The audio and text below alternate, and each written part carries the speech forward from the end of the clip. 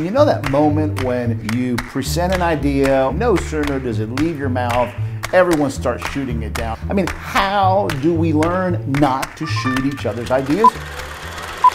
Don't come in the Mantomania! How do you not shoot someone's idea down when you know it's a bad idea? This is Roger. He'll produce a likeness based on your description. He was big. They didn't shoot it down. They didn't critique him. What they did is what all of us need to learn. See at the movies. Completely innocent to the untrained eye, but click it twice,